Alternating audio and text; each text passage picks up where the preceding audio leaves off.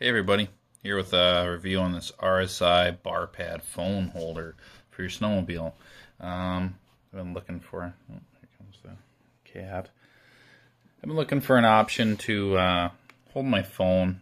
There's a bunch of ways that you can do it. You can buy GPS units from like NS1, or you can get some stuff off Amazon or whatnot to hold your phone. There's some for motorcycles as well. The problem with any setup, if you've ran them before, is phones do not like getting cold. I ran a setup behind my windshield last year, and leaving the phone plugged in and charging worked. But if you unplugged it or you turned the sled off and it wasn't charging, the phone would turn off pretty quickly, and then it would take quite a while to get warmed back up from being charged.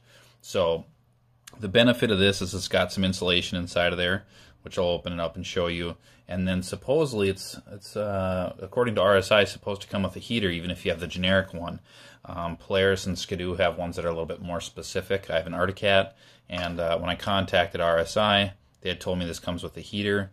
I didn't purchase it directly through them. I purchased it on Amazon, but here's the packaging. I can't imagine it's any different. I'll open it up and show you what's inside here.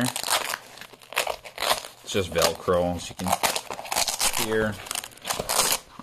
It's got Velcro on that side, and then Velcro all along the edge there. And you pull that out. There's the, see, it's recessed to fit the phone. It comes with some spacers in here that if you have a smaller phone, you can adjust it so the phone doesn't slide around too much.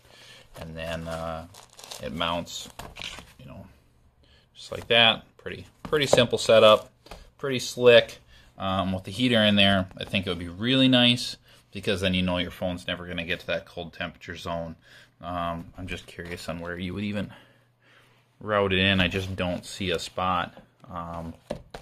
So yeah, I'm not sure what their heater part number is. I'll probably have to talk to their support and see what I can find out. Yeah, there's some part numbers down there that you can see. So I'm not sure why there's two of them there. And the reason I'm making this video is because I just couldn't find too much information out there on this product. There's no videos that I've seen. There's only 2 images. It doesn't show really how to get the phone in and out of here. I thought that maybe it had originally slid in from the side, so I figured I'd purchase it myself and just see how it works and make a video for anybody else who's interested in it. Yeah, it seems like it's a pretty decent product, so I'll have to give it a try and see. But if that fits the bill for you, it might be complicated if you got the mountain grab bar, you know, over the top center. Otherwise, yeah, it's pretty slick.